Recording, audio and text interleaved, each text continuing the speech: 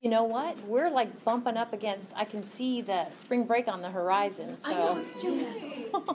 Yeah, I'm leaving like a whole 4 days early. Okay. Yay. I won't be here the 9 to 10. Well, I mean, we'll miss you, but yay for you. And you'll have this Unit 2 exam out of the way. This class doesn't give a midterm exam per se, but I figure our second unit exam is something I can conclude on your midterm grades. So we don't have an official midterm exam, just a second unit exam next week. Okay? All right. So on the previous slide, actually you have, and it didn't make it to the test this semester, but I love the word Bergeron. Bergeron process is basically the formation of snow. And we spent a little time we spent a little time on Wednesday. This is Friday. We spent a little time on Wednesday talking about showing kind of the ice crystal falling through air that has water vapor, and it has that super cooled liquid water. Okay, and the deal is that the water vapor prefers to go with the ice crystal. So the ice crystal gets bigger, and the super cooled liquid water actually kind of gives more water vapor to the environment that the snowflake's falling through. Snow is a complicated thing, okay? And this actually talks a little bit more about snow. So one of the things you know is when the snow gets here to the ground, sometimes they'll kind of be pieces stuck together. I kind of think of that as accretion. They kind of mix and match as they fall through the cloud. Now, this Bergeron process occurs in what we call cold clouds. And actually today we're going to mix up, that's cold clouds. Why is it cold? Because it's temperatures that are where water will solidify, okay, freezing temperatures. We're going to also hit cool clouds and warm clouds coming up here in a minute, okay? So the next few slides actually kind of talk you through, if you have snow made in the cloud, okay, what is it going to be when it gets to the Earth's surface? Okay, is it going to be snow? Is it going to melt along the way and be rain? Okay, and then actually two other types of precipitation I want to kind of describe to you are what we call freezing rain and sleet. Okay, what's it going to be from these cold clouds? Well, it depends. What it depends on is what is the temperature doing. So actually, I like these figures, what your author has done. Anytime you see pink here, that means that the temperature is warmer than the freezing point temperature. So basically, this is showing a cold cloud, the Bergeron process. You get your snow. Okay, it hits this warmer air because we know that actually in the troposphere, usually, the temperatures get colder as you go up. So you can have warm air down there. Okay, so it melts.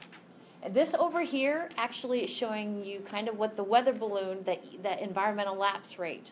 This is like the environmental lapse rate. It's saying it's cold up here, okay, and gets warm here. So we definitely have rain. This is what we call the temperature profile, or what the temperature would be like to give us rain. Well, to give us snow, okay, it's not that much different, but you don't see any pink. Okay, that just means that it's colder than the freezing point temperature all the way down, okay? And you can kind of see that over here. Okay, so that makes sense. Now the last two kind of go together. If you're like me, you get kind of antsy when you hear that we're going to have freezing rain events. And so with these next two, they kind of go together. This is sleet, sometimes called ice pellets. And notice what's different here. We basically have this warm air kind of inserted, and we're going to talk later on kind of how that happens, but inserted between cold air and cold air. So it starts out as snow, it melts in the pink area, and then it refreezes down here. This is what we call a temperature inversion. I think we've looked at those before. Okay, so this is what your weather balloon says over here. And instead of basically getting warmer, warmer, warmer as you get closer to the Earth, basically it gets warmer, okay, and then it gets colder. That is your temperature inversion right there. So it can be 14 degrees air temperature at the surface and be sleet? Yeah. Yeah, so what he's saying is it's weird to think it can be so cold here, okay. You're like, well, my goodness, 14 degrees Fahrenheit, the snow should have made it here. Well, it didn't make it here because it hit a pocket of warm air, and it melted into liquefied. And you figure between where it melted and the ground, It can't do the Bergeron process because that's pretty complicated. The best it can do is basically pelletize. Yeah. And that would happen like if there's a really strong like southwest wind or. I don't know if I'd go that far, but it's possible that they could coincide. Yeah, but you need a temperature inversion for sure. Temperature inversion, the wind direction, not sure I can really say. So look at the similarities between that was sleet, this is freezing rain. If you weren't fast, I'll go back and forth. That's sleet. Okay, that's freezing rain. Go back and forth one more time. Sleet, freezing rain. So look at this one. Look at this. They both have a kink. They both have a temperature inversion, but the sleet has a really deep temperature inversion. It has time to pelletize. Last time, I promise. This is freezing rain. Notice that actually it doesn't really have time to pelletize. I don't know if that's a real word or not. I'm using this one. Okay. So it starts out as snow. It melts, liquefies. Okay. And instead of pelletizing, basically it's cold down here. It's 23 degrees Fahrenheit. It basically freezes on contact. It freezes on cold things. On the right figure, is the y-axis altitude then? Is that? Yes. Yep. This is elevation. Yep. Mm-hmm. And it's the temperature at the different elevations. Yep. So again, we have a kink. Instead of getting warmer and warmer and warmer as it approaches the Earth's surface, it actually gets warmer and then it gets colder. Okay, and it's warmer here to the point of melting that snow. Okay, so that's kind of how that works. They both, sleet and freezing rain, need a temperature inversion in place. Okay, cool. I really like this figure. This is like new to this edition. This has everything. Okay, we've been talking, and we're going to switch it up here in a minute, but we've been talking about cold clouds. Cold clouds, basically you have the Bergeron process going on. You're creating snow. And then what happens to that snow depends, or what we're going to see it as depends. So in this first scenario, basically it falls as snow, it melts, and we get rain. In this scenario right here, it falls as snow, it melts to liquid water, and there's not much time for it to go ahead and to re-solidify here. So this is where you're going to get your freezing rain. This is pretty shallow, and actually you'll hear meteorologists use the word a shallow temperature inversion. This one has a deep temperature inversion, where basically we have snow. Here it melts to liquefy the snow, the cute little snowflakes, and here it's going to freeze again, but it has time to go ahead and to pelletize. Has a deep temperature inversion. Then over here, basically you have snow all the way. Now, I'll kind of draw your attention. Do you remember we talked about weather fronts? And actually, if you have just simply warm air, and we're going to call this overriding, going up and over cold air, okay, this is describing a weather front in a sense, isn't it? You could remember weather fronts deal with air masses, and we'll talk more about air masses, just a chunk of air. So basically you have a chunk of warm air here, a chunk of cold air here. You could kind of have going up and over, and you have your temperature inversion. Okay. So freezing rain and sleet, okay? So they both require a temperature inversion, but sleet has a deeper temperature inversion. It has more time to go ahead and make little pellets. This is actually showing you a terrible freezing rain event. I know, that is not good. I feel like I wouldn't even make it there. Yeah, I don't do ice. I don't do ice. Meteorologists sometimes call freezing rain glaze. And sometimes they call sleet ice pellets. So is hail, this might be a dumb question, so the big chunks of hail, like they talk about big chunks of hail at quarter size. Big chunks of hail? That's just when the snow and then the warm air in it? No, I'm glad you mentioned that, because hail is a very exciting event, and actually it's coming up in our notes. Hail has nothing to do with snow. Sleet and freezing rain has to do with snow. It starts out as snow, it melts, and then it refreezes. Hail, we're going to see, actually is associated with storm clouds. Is that what you were saying? No. So then, is it freezing rain that is causing like the power outages? Can be, yep, because you can kind of see how it 'Cause lays in heavy on Tulsa, the. we don't really get snow, we get ice. That. I don't know what it is, but we Tulsa? always got Okay. ice. Okay. And I was just wondering, because they always say 1 to 2 inches of ice, and we're like, Mhm. is that sleet or is that going to be freezing rain? 1 to 2 inches of ice. Does That would be mean your freezing that's rain. Sleet, right? No, I think they would say sleet if it's like ice so it'd pellets. Be freezing rain. Yeah, if they say 1 to 2 inches of ice, that means freezing rain. That's and actually, I think my notes say something about the super cooled water.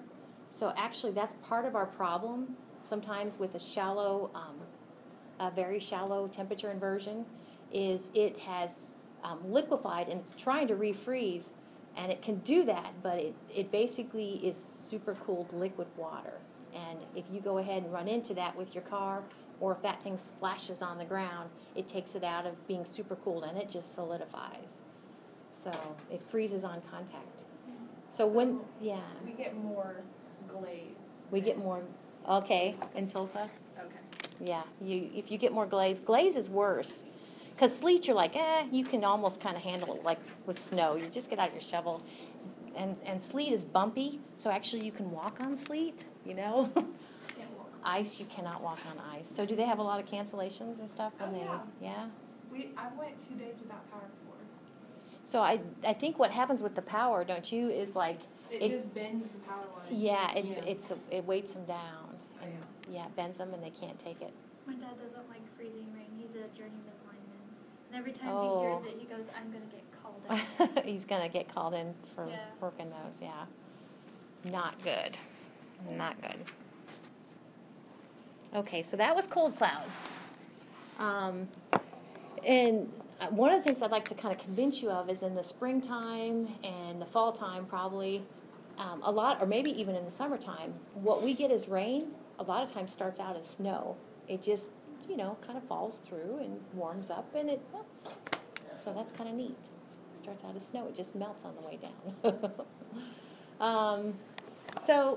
But changing it up from the warm clouds, of course, the warm clouds, you're not going to have super cooled water. Warm clouds, by definition, would just be simply it's condensed and in an environment that is warmer than the freezing temperature of water. Okay?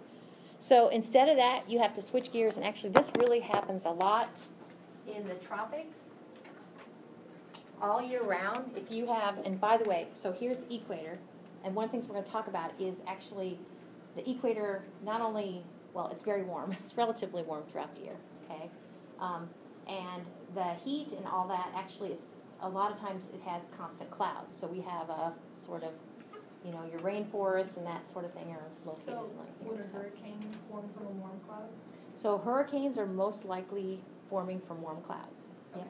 Mm-hmm. Yep. So these are warm clouds. And the water condenses from a vapor to a liquid. And I'm going to kind of describe how you get the liquid particles big enough to fall from the clouds. And it's called collision coalescence. So kind of show you how that works. But in order to kind of make sense of the whole collision coalescence process, I need to talk about something that's not just unique to falling water. It's anything falling actually will go faster and faster and faster. It's the acceleration due to gravity. I'll try to kind of show you what this has to do with the collision and coalescence process in a warm cloud in a minute. So basically, if I drop this pen, okay, it looks like it's going like the same speed as it falls, but if we could go ahead and at any point see how fast it's going faster and faster and faster and faster.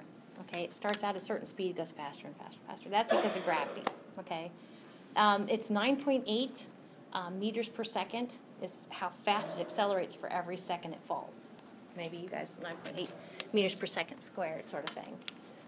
But objects, including this pen, will max out. They'll come to what's called a terminal velocity. They'll max out at how fast they're going to go.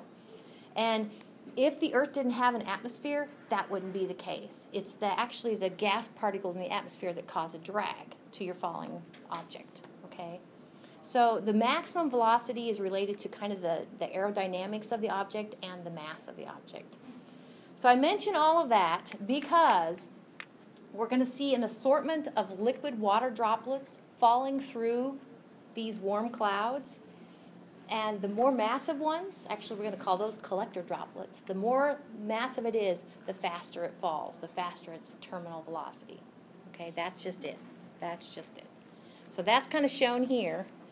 So where we have an increasing size, they're getting larger and larger, and you can actually see we have an increasing speed at which they fall. I mean, a good thing to kind of think about is if you've ever looked at fog before, actually fog sometimes, if you stand in fog, you can actually kind of see the little mist particles kind of just, that's their terminal velocity, okay? And that makes a difference, and I'll kind of show you how that works. So the collision coalescence process. How do you measure a raindrop? How do you measure how fast it's falling or the size? The size. Computers? I would think so, maybe photography and then run them through computers. That's a good question. Yeah. But in order, if you go back to kind of the fog thing, you know, fog's like just barely moving like that, you're like, dude, that's so, if that was a cloud, like if that was some sort of cumulus cloud, that would take like forever for that stuff to reach the earth. You know what I'm saying? Okay. So they have to get bigger. And how do they get bigger? Okay. The collision coalescence process is what makes them bigger. So they need to actually get 100 times larger than they start out and significantly more massive than they start out. Okay, so collision coalescence. So this actually, I guess it's on the next slide coming up.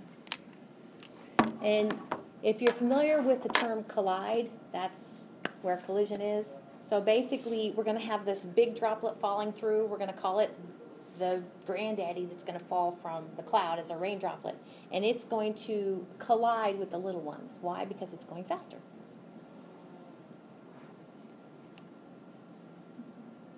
Now, this actually talks about the whole droplet that's colliding. It is a little tricky because I think if you guys have those words, I'm going to go to the next slide.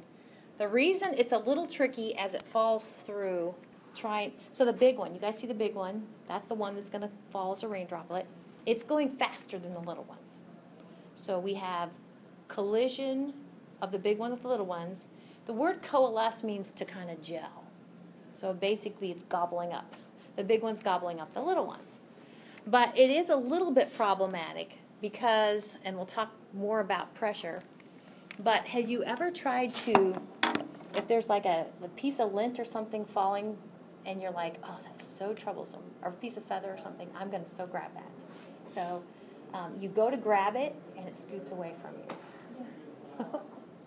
So what you've done when you went, honestly, to grab it is you, in the motion of grabbing it, you created a high pressure right in front of your hand. So this high pressure right in front of your hand created a wind to scoot away that. So that's kind of what the collector droplets are up against. But they do successfully collide and coalesce. All right. So this is back to a figure from your textbook showing you kind of a rain droplet. It's got a faster terminal velocity than the smaller ones around it. Okay, so it can go ahead, collide and coalesce into something larger. This actually kind of shows you, or maybe this next one does. This last one, or the last two kind of show you it getting larger. And then this one right here, as it gets large and it's falling through, it gets kind of floppy. And actually, I've kind of seen videos slowed down to kind of show this process. And as it kind of flops around, it can actually break apart. Now, it used to be 1, now it's 5. Now these 5 can fall through and go ahead and be their own collector droplets. So that's what's happening in warm clouds, collision coalescence. Okay, so we talked about cold clouds. That's the Bergeron process. Now, something between cold and warm would be cool. So cool clouds, you might already kind of have an idea of what they are. Cool clouds start out as snow at the top of the cloud, and then kind of halfway down the cloud, it's warmer. So then you have the rain. You have the collision coalescence process. So right. So kind of some miscellaneous things here. I don't know if you've ever kind of seen, I'll kind of dim the lights, these sort of formations. You might kind of say, well, it looks like it's, especially this one, this kind of dark blue one up here, doesn't it look like it's dropping its precipitation? But if you were to go ahead and you were to be here, okay, there's a good chance that you would not need an umbrella because it's not making it to the ground. Okay, so if this is rain, we actually call this virga. Okay, so the reason actually it doesn't make it to the ground is because the air is very dry. So if the air is very dry, then as it falls in its liquid state, it basically evaporates before it reaches the ground. These are kind of a similar thing. Okay, and you can kind of see them kind of dripping here. These are called fall streaks. And of course, we call it when it goes from a solid like snow to water vapor, we call that sublimation. I don't know if you remember that. It skips the liquid stage. And that also happens when the air is dry. Okay. So a table from your textbook that kind of talks about, we haven't talked about all of these yet, but different types of precipitation, their size, their name, their description. All right, so a little more about snow, just a little more about snow, because we're kind of leading up to how do you measure precipitation. Well, actually, a few things. So snow has that cool six-sided appearance just because of how liquid water, or how water hydrogen bonds to other water molecules. Okay.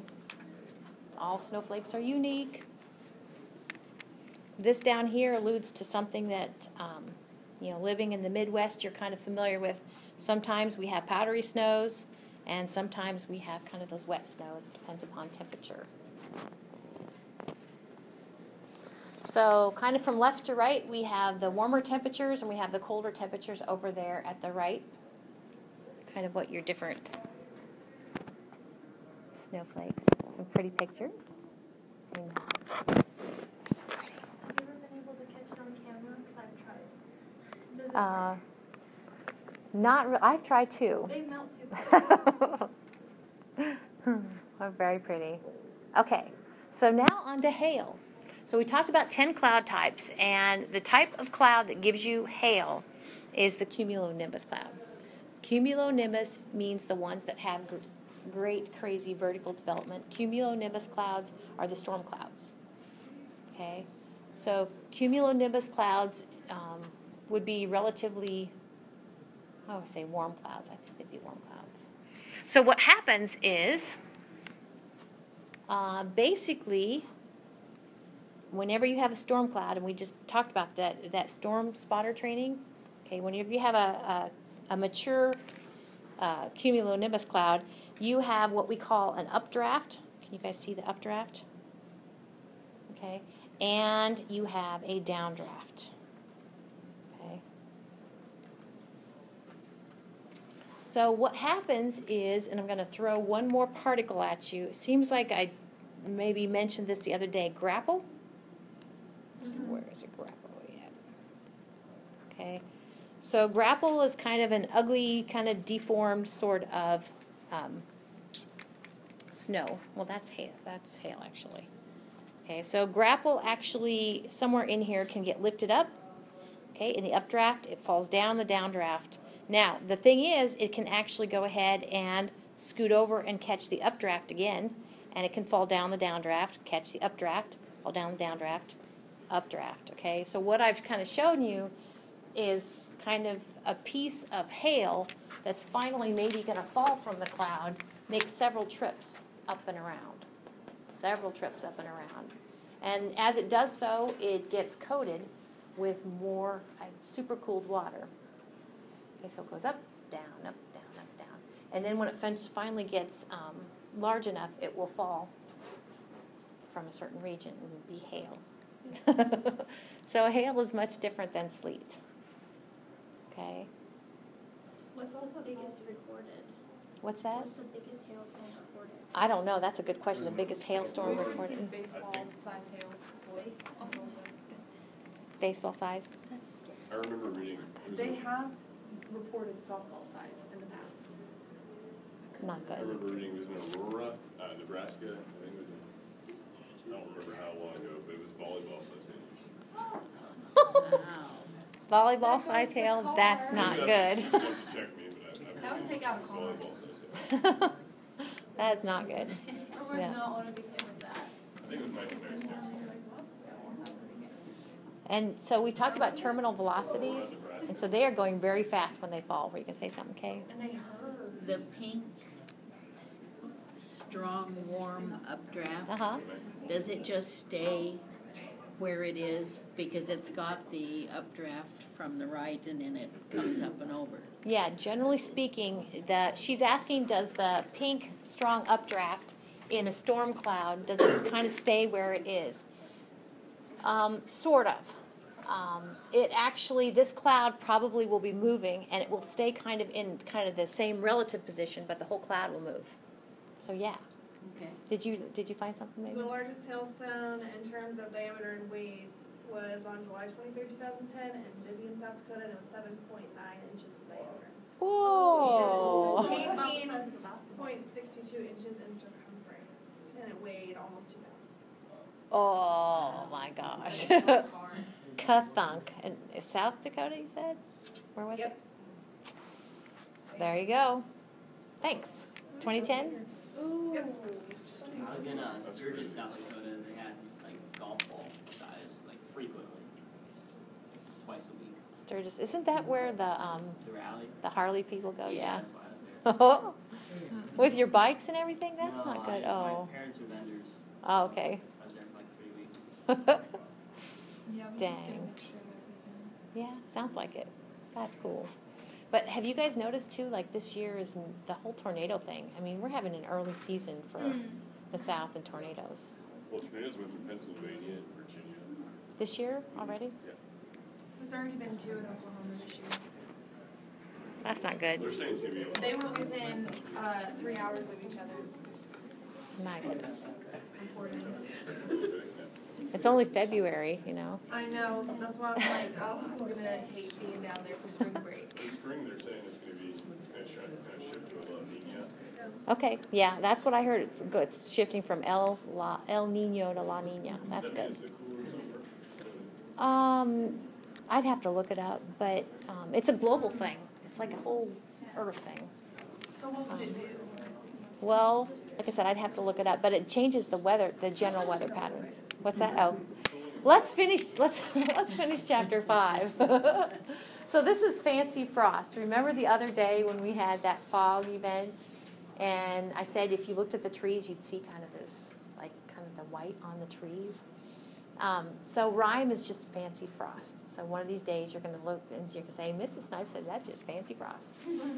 Okay, and there's something called hoar frost, which is kind of similar to rime, I think. But I showed you a picture the other day, the hoar frost. They're similar, yeah. But the thing about it, it's not normal frost in that sometimes it can be associated with fog. But basically we have a whole crap load of super cool liquid water that wants to go ahead and deposit on things. So, all right. Just actually after the spotter training event I went to, actually during the spotter training event, because I had Wi-Fi connection, I went ahead and ordered a rain gauge. Because anybody here for a range gauge? Okay, so I don't know. It just seems like we should have, we should all have rain They sell gauges. them up at Farm and Home. I ordered off of Amazon, so I bet they do. So there's kind of different types of rain gauges. There's a simple one. There's a standard one that actually kind of adds a funnel to it.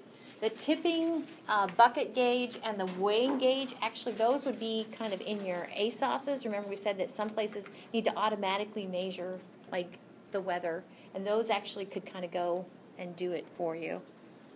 So the first one is a simple gauge.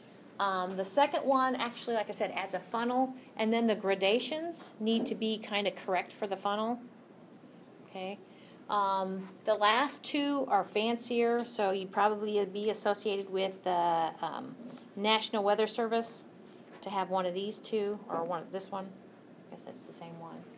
But the tipping bucket one says that actually it will fill up, and then it will, see you, have a good weekend. When it gets full enough, it will tip over and dump, and it actually, then it'll fill up again, tip, fill up again, tip, and it counts how many tips, and it knows how much water each tip. So that's kind of how they go. Okay.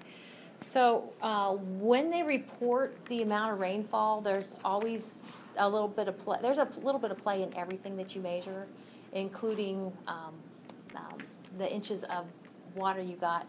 Usually, though, it's going to be biased low. So measuring snow. Measuring snow is a tricky thing, too. You can measure how deep the snow is, but if the snow is blowing at all, you're like, dude, where do you want me to measure from, right? So blowing snow is really hard. Sometimes they will take the snow and go ahead and melt it down, like take a column of snow and then melt it and convert it to liquid water, okay? And so they have what they call the liquid water equivalents, okay? Which you guys may have, if you're like me, this is inches of snow, and this is inches of rain. So I don't know if you're like me, but have you ever heard kind of the 10 to 1, sort of like for every 1 inch of liquid rain, it would, if it was doing the Bergeron process, you get 10 inches of snow. But there's definitely a range to that. I mean, it can range anywhere from 30 inches of snow for every 1 inch of rain to only 4 inches of snow for every 1 inch. Which drain, Alberta Clipper, is usually close to 30 to 1. Why is that such a big difference? I don't know. So it's higher. You get more snow. You get deeper snow. I wonder if it's just kind of it's not a fine snow. It's a I don't know. Poofy snow. A poofy snow. That's interesting. This semester, this kind of new to this edition was this idea. Your textbook says that, like on mountains, that actually the snow that they get is really important to their water supply. So they track snow very carefully, and this is measuring snow by having a scale under here. So like under here, oops, like under here you can kind of see the dent. There's actually a scale there. So they basically get the weight, because you know snow can be really heavy if you ever like had to shovel snow, okay? So basically they get the weight of the snow and then they convert that to liquid water, and they kind of know how much they can keep track of their water that way. That's kind of cool. This has been a big deal in California because they had very little snow. In California? Not this winter, but last winter. Okay. So they had a severe drought in Southern California because that's where they get their water from. So like in the wintertime when it snows, they're counting on that to carry them through the year? Mm-hmm. Yeah. How did it look for this year? Was their snowfall better? The snowfall was better this year. That's good. Not normal, but better than it had been.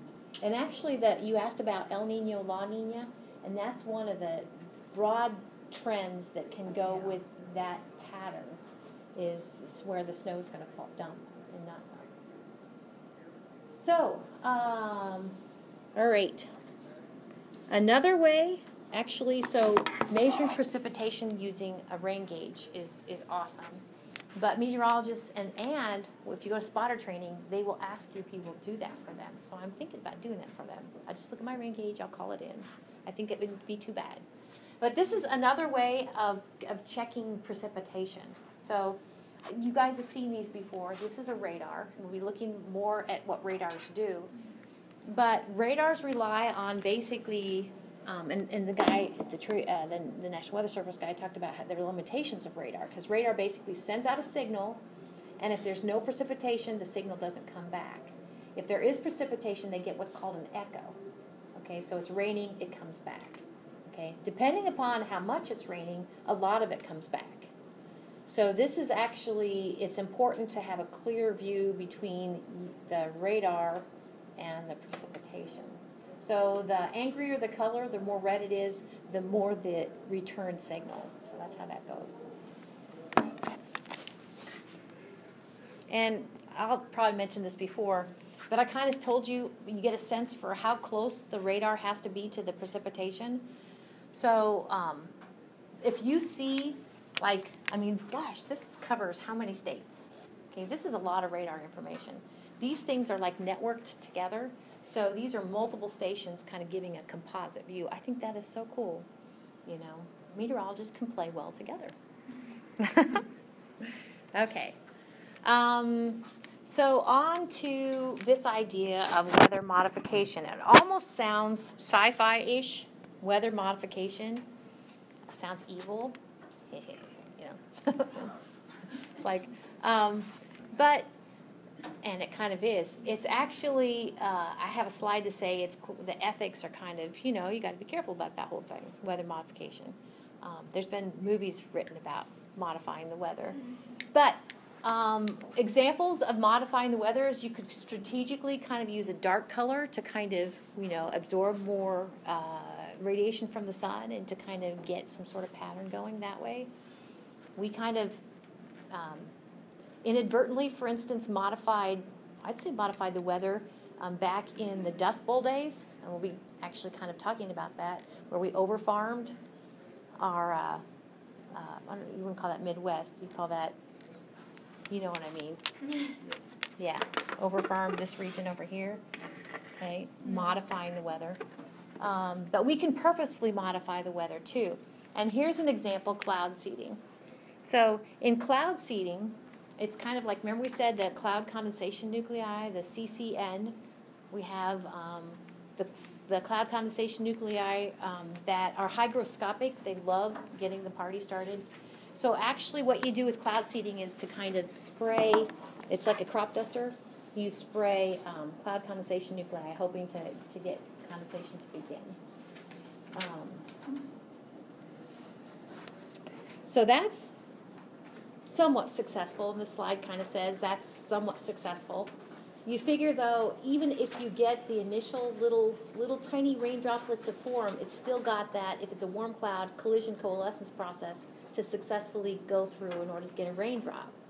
Okay, or if it's a cold cloud, it has the Bergeron process that needs to continue. So cloud seeding isn't as obvious as you might think, a solution. And at the bottom here it says, and Kay was just mentioning about the drought in the West. You know, if you go ahead and make the clouds dump their precip on you, then downstream, those folks might not like that. Okay, so, okay. So we were talking about hail and appreciated Maven looking up the biggest hail that we've ever had. This actually is showing you what hail can do to tiny little growing plants, especially at the wrong time. Okay, yeah, I know. They didn't even get a chance. And as far as trying to control the weather and trying to control or suppress a hail event, actually there is some folks that have worked on that. This right here, I kind of brought this, I don't think this figure is in your textbook anymore, this photo. But this photo right here is showing you an old-timey, you can tell it's old-timey by what they're wearing. This actually looks like a snake oil salesman sort of thing going on there. Basically to create loud noises to disturb the formation of hail so that you would not get this. So I don't think it works, but people may have bought it. But there are some possibilities with trying to suppress hail, dealing with seeding the clouds. So I'm just going to throw that out there. So is this the last slide? Yeah. Okay. Now, you can't well, yes, you can. You can actually, if you wanted to suppress dew or frost, you know, there are things that you could do. You could try to not have it get so cold, not to reach the dew point and frost point temperature. These actually, we haven't had the whole citrus problem for a while. Remember some years we have the Florida, they got their their fruit is growing and it's in a very it can be compromised by when the frost comes. But ways of trying to make it so frost won't get your fruit, you could actually electronically kind of mix the air, warm and cold. These are ash pots to kind of make a blanket. So actually, throughout the course of the evening, instead of losing that radiation that the earth is oozing off, try to kind of keep it associated with the earth.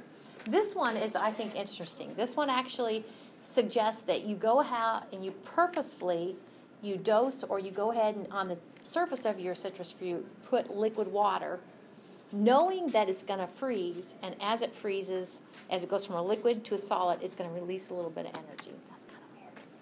But, yeah, so it's a thought. So let's take a quick look at Chapter 5 homework. I don't think it was, let's see what you think. So Chapter 5 will be due when we meet on Wednesday. So here's the first question for Chapter 5. It's a question about cloud types. So you're supposed to tell me which sort of cloud types will give you halos, which sort of cloud types will give you light to moderate precipitation. It's got to be a nimbo sort of cloud for the B, right? Which ones give you hail? Cumulonimbus, yep. The macro sky, do you remember what that one is? Anybody remember macro sky? Stratocumulus? Macro sky, it's high. So cirrocumulus, yep. Macro sky is cirrocumulus. What about the mare's tail? Cirrus. Yep, very good. Mare's tail, cirrus. Oops, come back. The next question looks like this.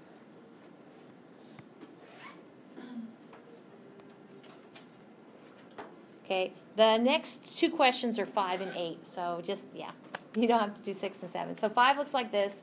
Why does radiation fog form mainly on clear nights instead of when there's clouds? So radiation fog. Because what? Because the clouds are a warming effect? That's right, because the clouds are a warming effect. Yep, the clouds are a warming effect. I like it. For 8, says describe or sketch what the temperature needs to be in order to give you snow, rain, and freezing rain. Okay? So snow, it's got to be, what, cold all the way down, all the way. And rain, it needs to melt to reach the ground.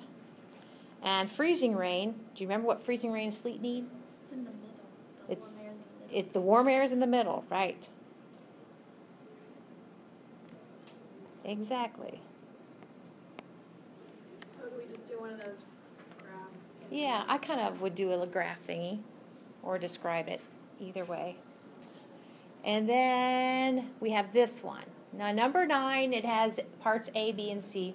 But number 9, I'll deal with this graph. Now, I kind of wrote over it, but see where the real temperature is the red. So the red is what the temperature of the air is. The blue is what the dew point temperature is. And remember, dew point temperature is always a little bit colder than your real temperature. Okay? So A says, at what altitude would clouds be found? Or at what altitude would clouds be found? Oh, and it gives you some options.